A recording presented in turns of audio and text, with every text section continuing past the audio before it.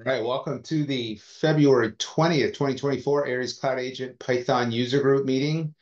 Tons of topics on the menu. Today, mostly status reporting, or a bunch of status reporting. I want to talk a bit about upgrading. Unfortunately, the person that's been looking at it couldn't make today's meeting, but we'll go through what he's put in. So upgrading ACA-Py deployment for AnonCreds RS. Also a checklist on the 1.0.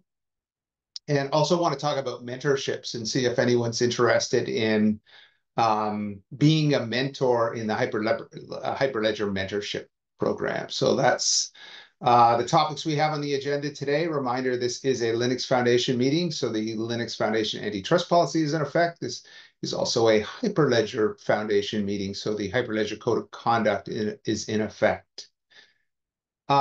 As far as announcements, I've got a couple, and then anyone who wants to can raise hand or just come off mute and say a few words. The Aries annual report PR has been submitted to the Hyperledger Technical Oversight Committee. Comments are still welcome. The PR has not been merged, so if you do want to take a look at it, the link is in the notes, and I can put the link to that in chat. And then I should be in edit mode, so I'll switch over to edit mode after doing that. Okay, yeah, the annual report has been submitted. It's in PR form. The report will be discussed this coming Thursday, February 27th at 7 o'clock Pacific, 4 in the afternoon in Central Europe. And here's a link to the meeting notice. Everyone's invited to attend. We did AnonCreds and Indy last week. It was very useful. We're doing other ones. All the projects in the first quarter, and they've been quite interesting. So do attend. Hyperledger Mentorship Program is coming up. We got really great results last year in the Hyperledger AnonCreds project. We'll talk about that in a bit. But that's they're now accepting proposals through March 15th. So coming up. And then also IIW is April 16th to 18th. And I'm sure a few people from this group is going. I'm going to be going. So look forward to seeing folks there. Any other announcements, or anyone want to introduce themselves and talk about what you're doing in the Aries Cloud Agent Python community?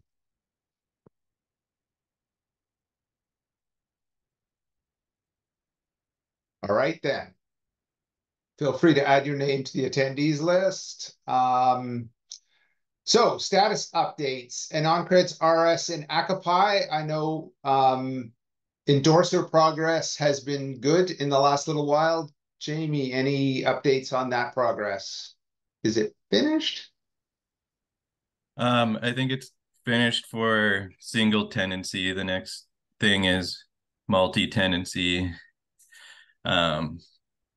I know Ian put a ticket up for, there's different stuff you can do with multi-tenancy in the wallet that needs to be looked at as well. But it's not something I would have expected would have been, as far as I understood, only authors are supported in multi-tenancy mode, because we haven't been able to do a multi-tenant endorser as far as I know.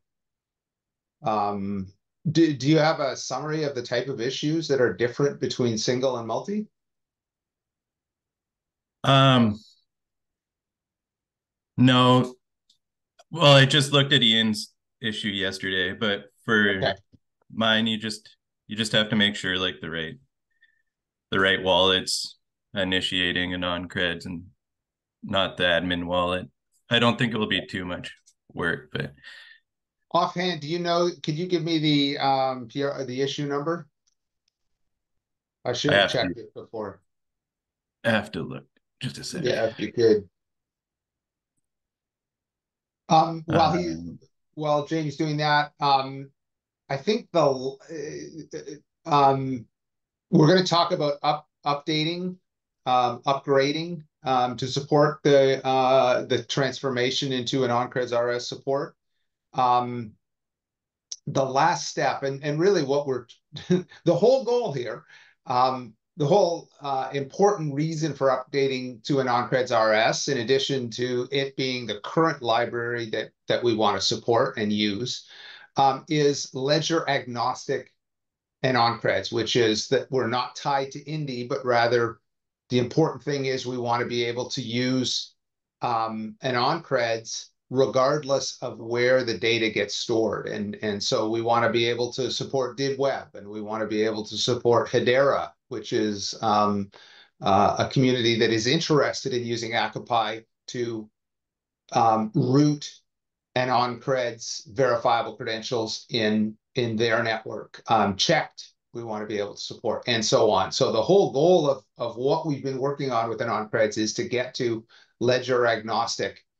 And that's enabled, first of all, with AnonCreds RS, and then the use of AnonCreds RS. So the next thing up is implementing the methods registry and making sure we have the document, we have examples of what a methods and an AnonCreds method registry is, and then documentation on how to add your own. And so that's I believe the final step we really have to do. We really need an example, an implementation, and then the documents to cover how to add your own. It looks like there is a possibility that the Hedera folks may be willing to help us out with that. And so that would be the goal. That's something I'd like to do. But in the meantime, my plan this week is to have some meetings on both the update process and this registry. Okay, Jamie, you got a number? Yeah, so there's a issue 2767 that's for the multi-tenancy endorsement of all the objects that get read into the ledger. And then yeah, Ian just opened a ticket yesterday, 2792, for saying it doesn't work in a specific scenario that I had. Oh, right. And those are it, I think, for what's left code-wise for this. Okay, thanks, Jamie.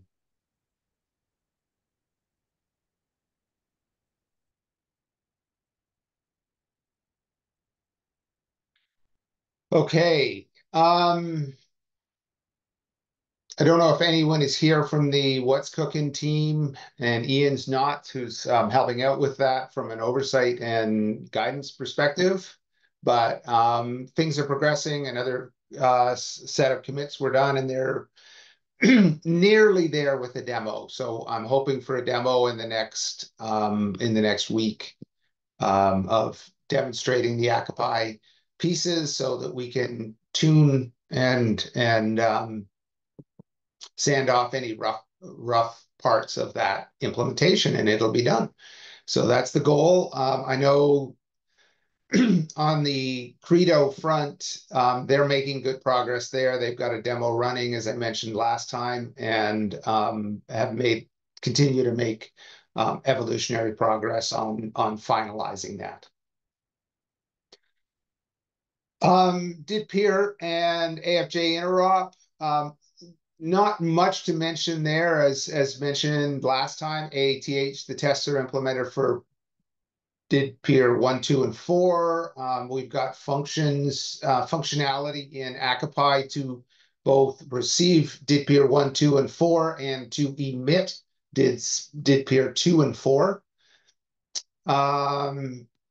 I can't recall if right now if 2748's been released or not yet. I know Daniel was working on it. By the way, I should mention Daniel Bloom and his wife had a first child recently. I think a day or two before expected. So Daniel was a little caught off guard, and I hear everything went very well, and everyone's well and home, and so that was fantastic to hear. So he's taken some parental time off, which is awesome.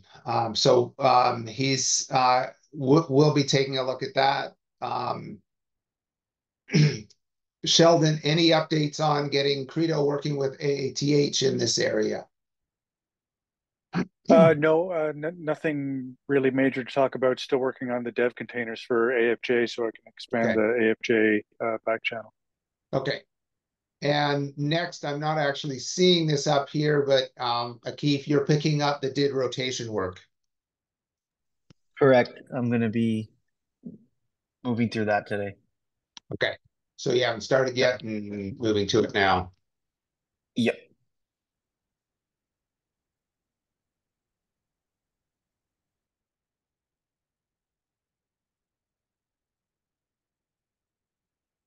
Whoa.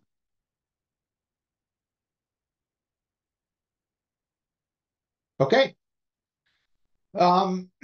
Load generator, I mentioned it last time. We've done some additional testing that actually took it back to the controller front and added connections. So the bottom line is still, we were able to, with the controller in front doing pure issuances, get to about 310 issuances per minute across a sustained period. Once we did a connection and an issuance per loop, that obviously slowed down, but we really didn't investigate why, because it still had plenty of capacity for what we wanted. So things are looking good. We are trying to get a pure verification test done where we just hammer a verifier as much as we can. So the idea is that the accreta test would be a on startup, make a connection and get a credential issued. And then in the loop, once we get into the loop, we just simply do verifications as fast as we can on all the agents.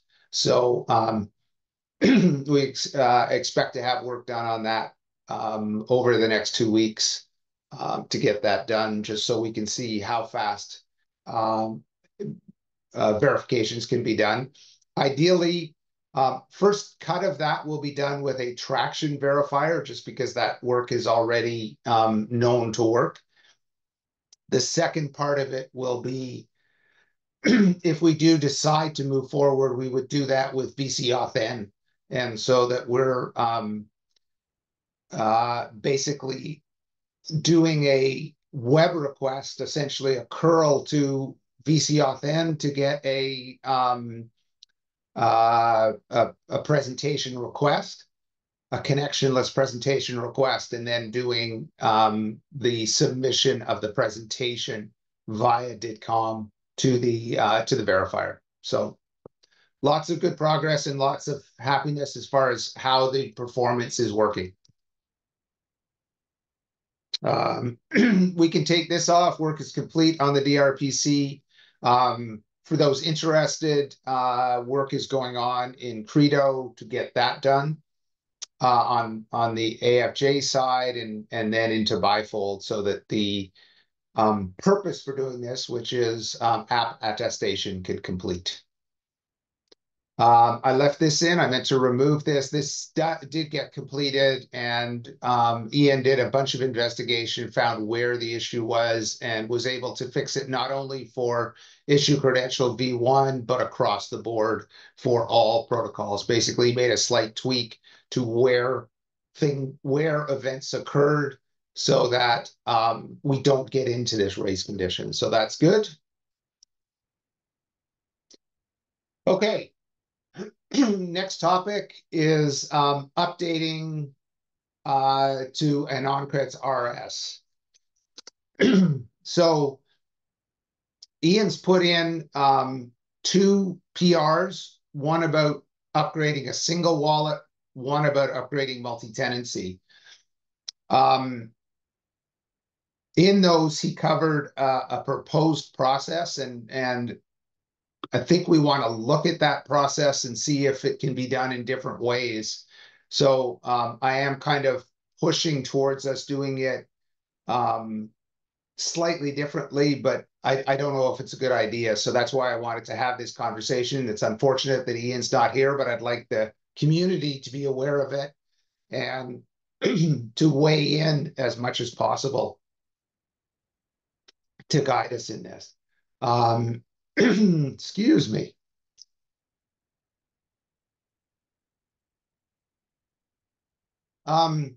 The data to be upgraded is revocation objects, the schemas and cred defs, and the private keys. Unlike the previous upgrade that was done from the Indy SDK to ASCAR, there's way less data. And basically all we're doing is iterating through a set of records and updating those records to move things around as opposed to fundamental changes in them. So there's way less data, a lot less work to be done. Ian's proposal is we have an upgrade script to migrate from ASCAR, Indy SDK to ASCAR. We use that as the model to upgrade from ASCAR to ASCAR AnonCreds. And we use the similar idea. Now, the core concept of that is this idea that you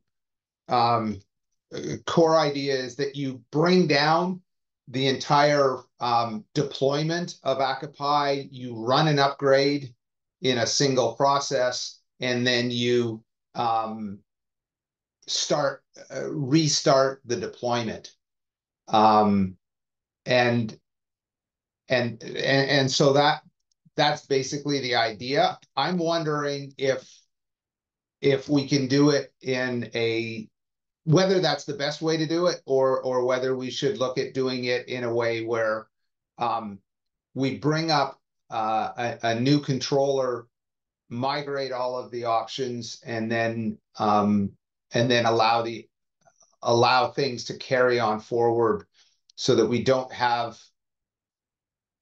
that process where we take everything down, upgrade, and move forward. Now, Wade, this is where you should weigh in, and where anyone who has operated a production deployment needs to have their say in. Is that the easiest way to do things? Is that a relatively easy way to upgrade? It enforces downtime, but from a practical use, is that a good way to do things? I guess it does allow you to back up the database so that if anything goes wrong, you've got a restore capability.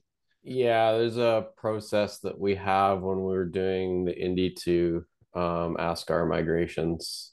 So it involves a couple different steps. One of them is scaling the ACA-Py instances down to ensure that there's no changes to the database or no access to the database when you doing the backup and migration. Yeah. And I just remembered why, as I was sitting there saying all those things, I'm thinking, well, that's an obvious way to do it. That's easy. The big problem is multi-tenancy. Yep. That's in this release, we've got to upgrade the controllers. There's no avoiding that. And if we're a traction type deployment, has to be done in sync, and that is a lot harder. You'd really like to be able to have each tenant upgrade on their own. And in order to do that, you basically have to let the controller do the upgrade as opposed to the the operator of the instance. So we may not have a choice as I think about it. So we may need to really investigate a way to do it have the controller operate the upgrade, execute the upgrade. Okay. Yeah, if the controller was to execute the upgrade, that would be pretty complicated. Okay, we got to think about what that would be, because there's, this goes back to our history, Wade. You and I, back to the old justice days, where where we needed to upgrade all of the different projects that were using a common server, and how impossible it was to get everyone to sync up at the same time. And I think with an instance like Traction, I don't think we have any choice. Yeah, we'll definitely have to have a conversation about it. Okay. Anyone else operating a multi-tenant instance that wants to participate in that and can help us with their experience? Okay. All right. So that's going to be the big question. We'll talk about that just down here. Side issue. We have two repositories, Aries ACA-Py tools and Aries ACA-Py controllers. What do people think about the idea of extending the definition of what goes into the plugins repository to include Aries ACA-Py tools and Aries ACA-Py controllers? Aries ACA-Py tools is right now only is the Indy SDK to ASCAR script. That's all that is in there. And in fact, it's at the root of the repository, which is a little odd considering it's called tools, because it's the only tool in there, but we just, for expediency, let it go with that. As soon as we do this ASCAR to ASCAR and AnonCreds, and if we add it as an upgrade path into ACA-Py tools, then we'll have a second. Aries ACA-Py controllers is example controllers. Would it make sense to move those into the plugins repository as not Python plugins, but plugins to ACA-Py, things you would add to ACA-Py? Are we too far down the path of what plugins is to to allow for that? I'm kind of worried about the repo just getting like too big to manage. Like right now it kind of has a specific thing that it's trying to manage, but I'll throw an opposite lens on it. Yeah. Like controllers, it would actually make it easier to then keep the controllers up to date, because right now, like, because it's separate and I don't think a lot of people are keeping track of it, sometimes like depend upon updates and things like that, or like become a bit of a challenge. Yeah. And realistically, the controllers don't work outside of the context of ACA-Py, so they have to be, it makes sense for them to be somewhere where they're like co-located, just from a maintenance perspective. But Yeah. I totally can see where Jamie's like coming from too. I mean, these are not huge. So we've got basically two demos. The Alice Faber is got 3 controllers in 3 different flavors. Whereas, and then we've got this 4th flavor, which is a traction controller. So that's within those. And as I mentioned in the tools is simply the conversion script as it is today, a migration script from ACA-Py Indy SDK format to Aries ASCAR. Depending on what we do with the next step, we could be moving to that. Emiliano. I think I second Jamie's thought there. I would be concerned about like both the repository becoming too big and unfocused to maintain, and also going on the unfocused theme, like I don't know, a demo controller versus a plugin that in theory is supported to be in production seems to be a fairly different objective. So like I don't know that there's like it would be consistent enough to have everything in the same place. I hear what Akeem says about maintenance, but if we're having maintenance now, I don't think we're going to have like any easier time maintaining the code just because it's in the same place. It's like I would be very cautious with that personally. Okay. We end up having like a mega repo with sub context folders, if anything, and we already have that in the plugins because each plugin has its own context folder and whatnot. So creates more complexity. Okay. Something to think about, if people could noodle on that. Obviously the name plugins becomes less interesting. You want to rename it to, ACA-Py extensions repository or something like that, or store, ACA-Py store, where this is where you get all of the things in addition to ACA-Py, so that we limit it down to those. But that's the idea of whether we want to have multiple repos for those. It doesn't really hurt to have multiple repos, and it doesn't change the maintenance of it. It just means we have less places to go for those who are interested in these things. Okay, let's put that aside. Some of the things that Ian raises in the upgrade issues, concerns with in-flight credential exchanges. Do we allow those? How do we deal with when we shut down an instance, dealing with in-flight credential exchanges? Obviously, again, that is more of an issue. Any production instance would try to pick a time where either those are non-existent or unlikely to happen, but that all depends on the global nature of the instance. Upgrades will not include going from one database type to another, so SQL to Postgres or something like that. That is a separate process and not anything we would do as part of this concept. And then, as I mentioned, the multi-tenant upgrades is the biggest thing. I'm wondering if we can avoid a database update, because we're not actually changing the database structure in any way. All we're doing is changing data within records within a tenant. We're not even adding records or deleting records. We're simply processing a record, reading it in one format and saving it in another, such that there are different values.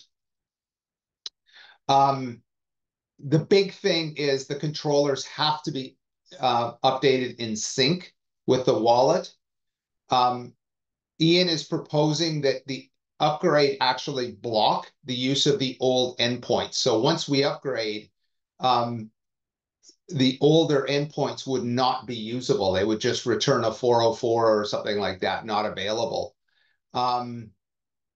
So this is required because you get a kind of a mess in the mess, if you will, in the records, because if you can still use the old endpoints, you wind up with old style records along with the new, and you've got to rerun the upgrade. So basically, you pretty much have to block the use of it, so that when we do upgrade, we have to more or less block the execution. So probably that means adding code to the endpoints that looks for a piece of data in the wallet or something that is checked on startup and then blocks those endpoints. Ideally, we can dynamically remove those endpoints from the Swagger, so it cuts down on the size of the open API, and eventually we can entirely drop those endpoints from the open API. Question would be whether we want to do that as data in the wallet, so that we say, oh, there's some setting, some global setting in the wallet. We have precedent for that already, that is checked on startup of an instance and results in the blocking of those endpoints, or do we use a startup parameter for the same purpose? Again, we basically need some sort of global value that says, don't use the old endpoints.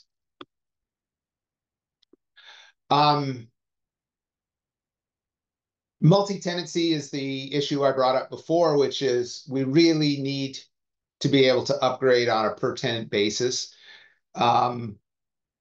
If there is only one type of controller that is operating many tenants, but they're all running the same code, you can kind of get away with it. If you have very few tenants, but they're all running independent code, but you can coordinate, maybe you can get away with it. But ultimately, we are going to have, in scenarios like traction, every tenant is independently running their own controller. They're all projects that are working it, and doing it all at once upgrade is borders on impossible, extremely difficult. Even with if there's 3 tenants, it would be almost impossible. So I do need to get this confirmed with Ian that we're not changing the database structure. I'm pretty sure all we're doing is changing the JSON content, at which case it does seem feasible to me that we could have a way to essentially, instead of bringing down all the instances, pause the execution of them such that we could run a a single task to upgrade all of the records and before continuing. So how do we do that with multiple tenants such that we don't force them all to implement? So I did a little bit of brainstorming, really didn't think it through enough. So I asked people to think about this. How do we implement some sort of mechanism that holds all processing of a deployment of ACA-Py instances while the upgrade is in progress? Basically, some sort of what essentially comes down to putting a lock on the application so that the first instance that starts processing them processes all of them while the upgrade is in process before moving on to doing any work. A big thing maybe it doesn't matter if multiple processes upgrade them all, as long as, regardless of how many process them, the result is the same, at which case, on startup, an instance could process all of the records and complete the upgrade. And then eventually we just don't do that once it's done, but that might be a way to do it.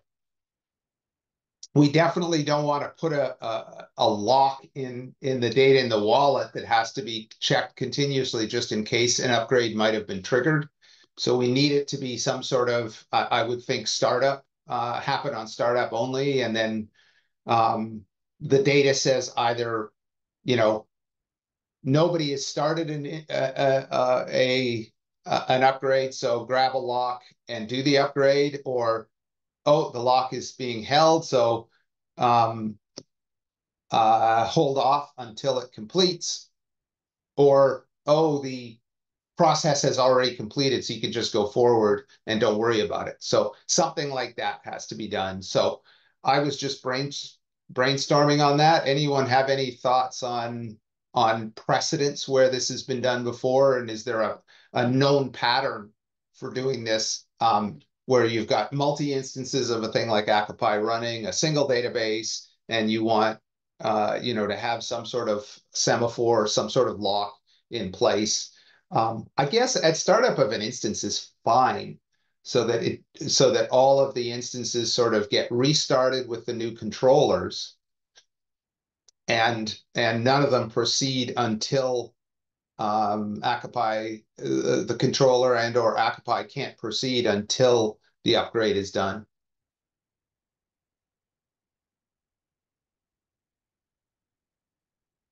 So this is the conversation we'll have to have this week. I welcome anyone who wants to join that.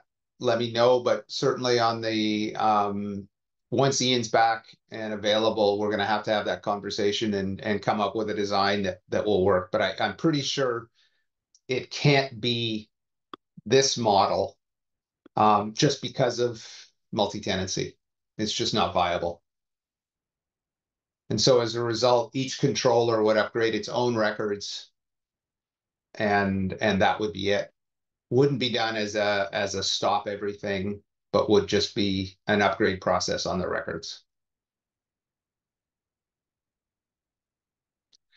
Finally, what we absolutely need is, for this upgrade to be successful, we have to have documentation for the API endpoints, and notably, what does a controller have to do to upgrade from the old set of endpoints to the new set of endpoints? So we're going to need an example implementation of that, carrying out what's necessary and then documenting exactly what is necessary. My hope is that it's not a lot of work, basically finding calls to an existing implementation and changing those calls to use a new. But that is to be determined. So no doubt we'll use somehow use the demo certainly as one way to do it, but we'll look at other approaches to document and make it easier.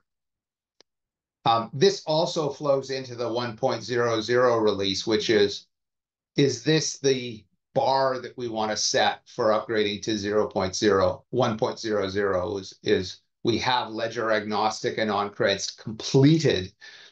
And so the indication we're going from 0 to 1 means everyone's got to do that upgrade.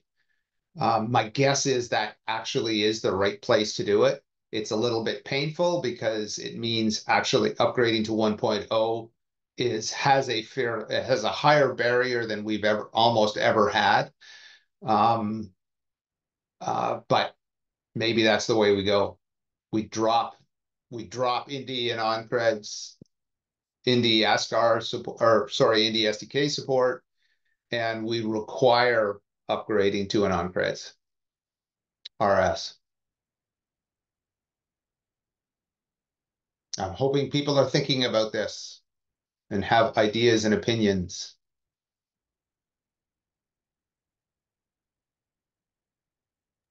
Well, I think you've been on version 0 for long enough. Like, it would make sense to do this as one. Yeah. And it's kind of, even if it might be like a higher barrier, it's probably better to have a breaking change of that entity now with the release of 1.0 than have to manage it like later on a minor update. Yeah. Well, it could be a minor upgrade. It could be, but what I'm saying is, like, since it's so onerous for the user of the agent, like there's some work involved, having that kind of clear cut selection of the major release, major stable release, for sort of kind of like leaving it out there. I agree. It's probably beneficial. Yeah. Cool. All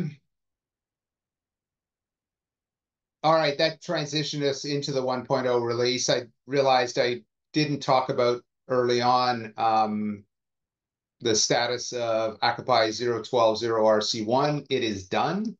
We did the release this morning. The only thing that's kind of hanging about, and I got to have a conversation with Wade a little bit later, is rather than having the documentation site generated at acapy.org,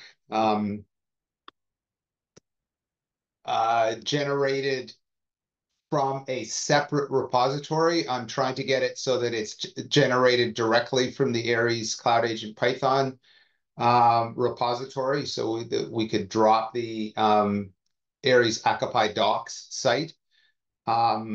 So that's my goal in that. I'm getting a few hitches in trying to make that happen, so I need to figure that out. But in the near future, this will just be a byproduct of publishing a release, and we'll have a way to deal with it after.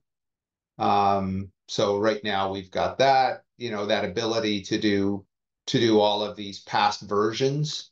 And that's what I'm trying to implement right now is being able to see the documents at the point of time of all releases, but do it directly from ACA-Py versus what we've been doing here, which is doing it from a separate repository. As far as the 1.0 release goes, I don't know how many, I should check that.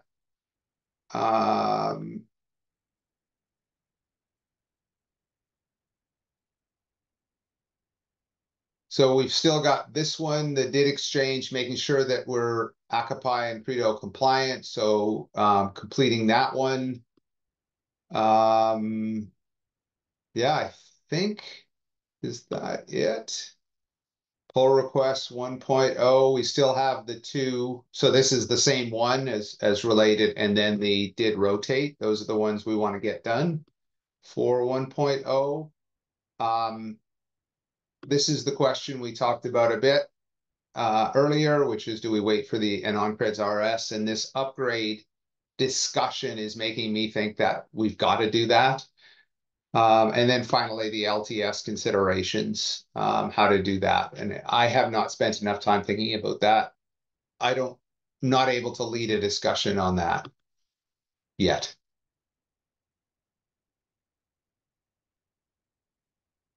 Yeah, for sure. I mean, we've got upgrade processes so far, and including this as a way to, you know, I'm sorry, I'm answering the chat question.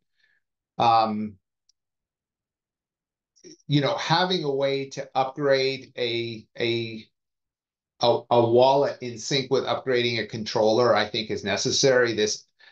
We just can't do this in the SDK to ASCII style, stop everything, run the upgrade, and go forward in any place we're using multi-tenancy seriously. So I think we have to come up with a way to implement it in some generic way. So we've got to rethink that. We've done 2 passes with upgrades. One was, as I say, this Indie SDK to ASCII upgrade. The second was the upgrades when you go from release to release. And we've been successful to this point. It's handled all our needs so far, but I think it really definitely changes when we get to multi-tenancy, because we cannot expect all tenants to upgrade at the same time. So we really have to make it so that, unless absolutely forced, upgrades are done on a per tenant basis, not on the entire database. That is going to, the other thing that impacts that is the scheme which they're using for multi-tenancy, whether they're using database per tenant or sharing a database across all tenants. So in the case where you're sharing database across all tenants, you're going to be forced to upgrade everybody at once. But that is only when we actually change the database schema, and I don't think we've done that. So it depends whether you're changing just data or whether you're changing the schema itself. And I don't think the Postgres schema, and I don't think we've changed the Postgres schema since beginning, but I'm not sure of that.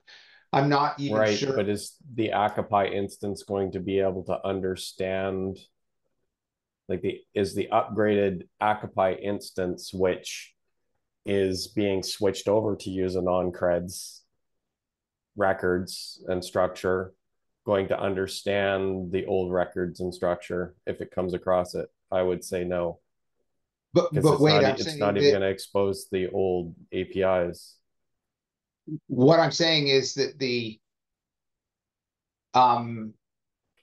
it's just data, if you will. It's not the schema of the database, the rows and columns of the database that are defined in Postgres. Those are not changing. Yeah. So that makes it a lot easier for a single tenant to just upgrade its own data. If we get to a point where we actually have to change the Postgres structure, change the rows and columns, that changes it. I agree. But until that point, we're okay. But that means that the multi-tenant ACA-Py instance has to support both the new AnonCreds and the old APIs at the same time. Oh, I see what you're saying. Yep. Okay. Well, this is the conversation we got to have. We got to see if we can be done. Yeah, I get what you're saying. Steven, I think we're fine. Sorry, Steven, one question. Does ACA-Py tell us whether it's busy doing something or it's sitting idle? Yeah, there's precedence for doing that for semaphores and whether it's doing something. You mean for locks and things like that? Yeah, just to know whether this is the right time to do an upgrade. Is it in the Yeah, middle of something, or is it yeah, kind of sitting in an ideal state and all the transactions are completed? exactly. Yeah, I know what you mean. Um,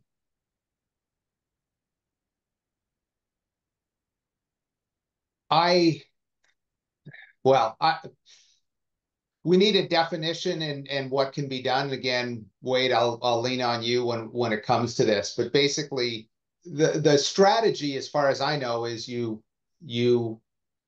on a Kubernetes type cluster, you would indicate that you want to transition all of the things, bring them down to zero if you have to, and then start them back up. So it is possible to bring all of the define a way such that a instance no longer accepts, for example, any inputs, and completes processing in a graceful way of all the inputs they have, such that you can bring it down, and then start up new instances that are new style. And the question is, can you do that such that everything stops before you start any of the new ones up? Is kind of the issue that may be needed.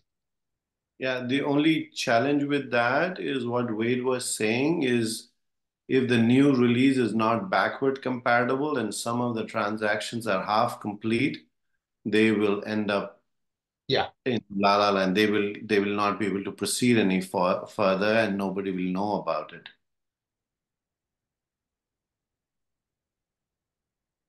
I mean, that's not guaranteed.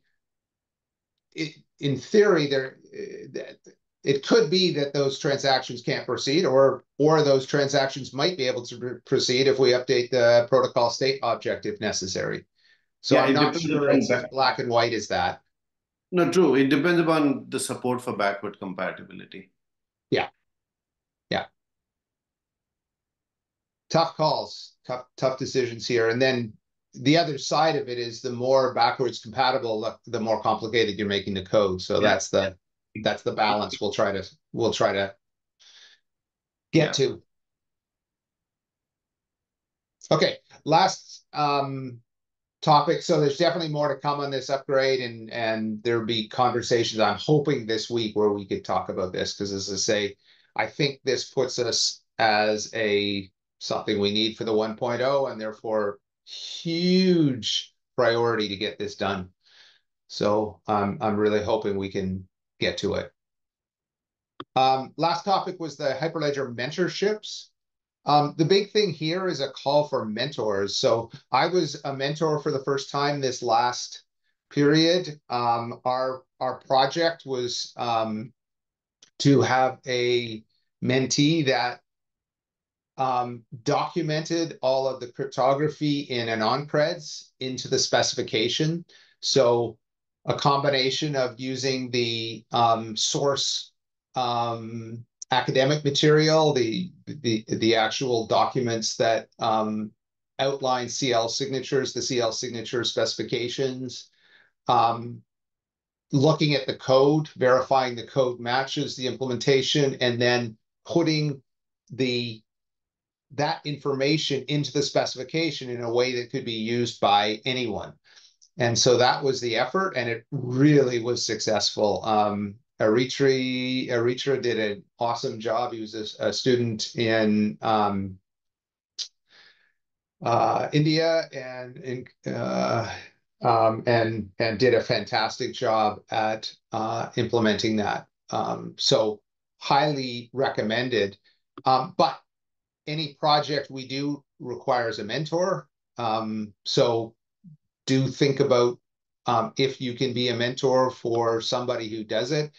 Basically, once we got ramped up, so we had some ramp up time, and then it was about every second week we got together to talk things over. Had a Discord channel. It was Mike Lauder, myself as the mentors, and Aritra as the mentee.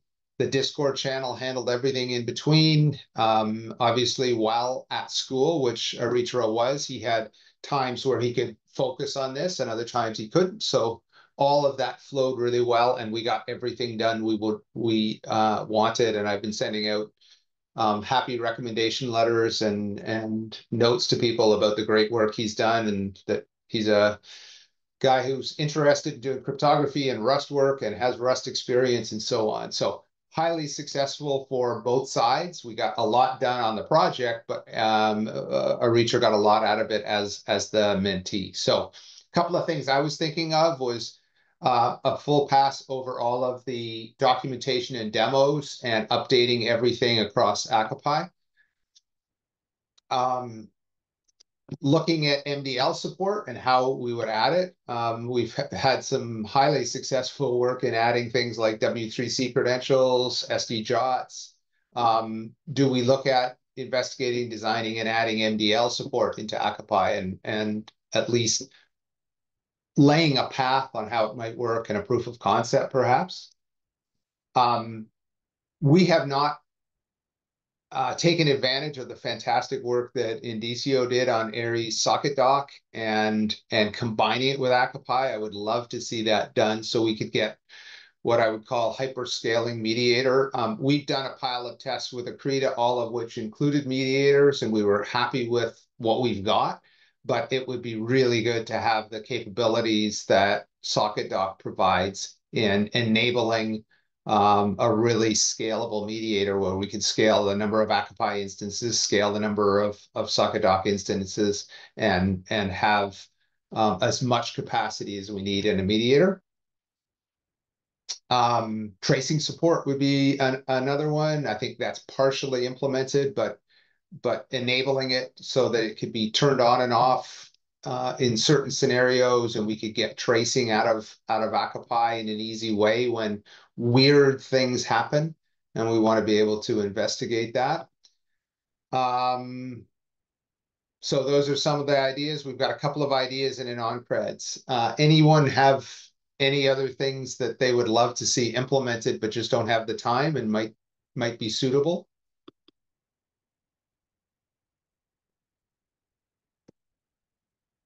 I do have the advantage that I spent part of yesterday thinking about these things, or last couple of days thinking about these things. But that's why I wanted to raise this, is even if you don't have one now, if you have any ideas that you can come up with, yeah, it's a fantastic program for doing that. Applications are easily written. It's a page or so of work to do the or to provide the challenge. There is a review process, and last year there were so many that only some were accepted. So there's an acceptance process. We had something on the order of 35 applicants to our challenge, and we narrowed them down to a few, had interviews, and picked one. So it was an interesting process. Got to come up with a scheme for evaluating and deciding on the top candidates and doing an interview process, but all really positive and helpful. So if anyone wants to be a mentor, it's a great idea and really useful for getting stuff done on a project. All right, and with that, we're out of time. So I will save that, stop sharing, and if anyone has anything else they want to raise, you got 2 seconds to put your hand up. 3 seconds. Okay, a few more. Awesome. Okay. Have a delightful Tuesday, and we'll see you again in a couple of weeks. Take care, all. Take care. Bye.